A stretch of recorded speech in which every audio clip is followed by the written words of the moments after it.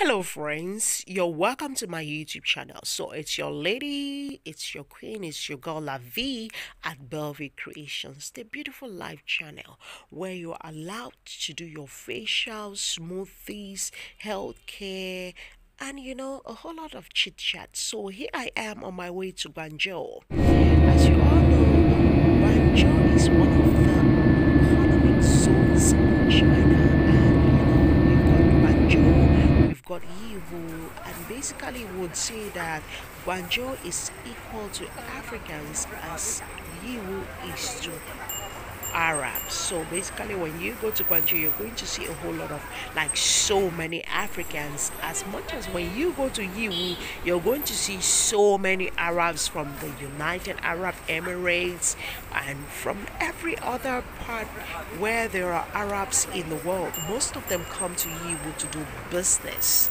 So back into the video. So here I am in China, Guangzhou. I am lodged at a hotel called Fuyang Hotel.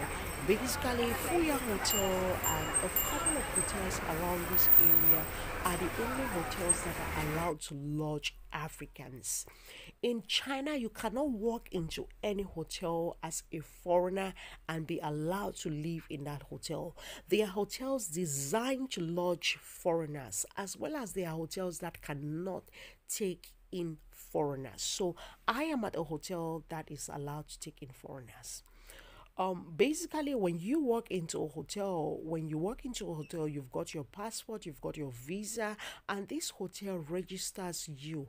And this registration automatically goes into the system of the police station attached to that area. So when you register at a hotel, your personal documents are actually circulated into the system that is connected to the police station at the area where you are registered in.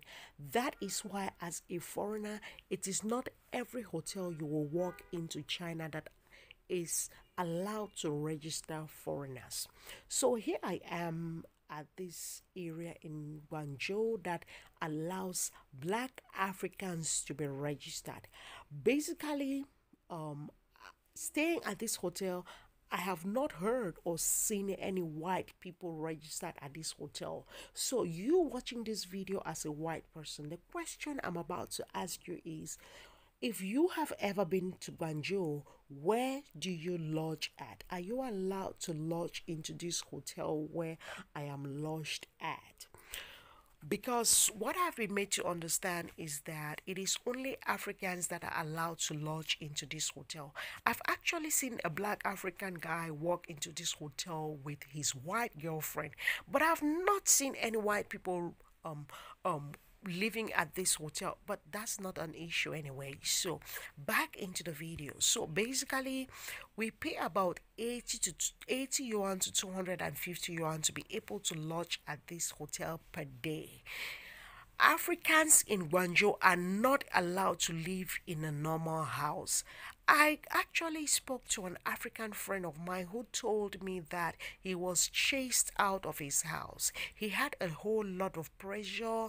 He had a whole lot of, policemen coming in to interview him, ask him this, ask him that. And finally, he was kicked out of the house by the house owner, and he ended up lodging at this hotel. When you lodge into a hotel, it means that your stay is not permanent. That means your stay is temporal, which you have to eventually move out, move to somewhere else, or move back to your country. Whatever it is, I would like to know your comments at the comments section. Meanwhile, let me just enjoy my stay in Guangzhou, and let me know your comments at the comment section. Goodbye, and see you next time while I go around and enjoy my stay here. Bye bye.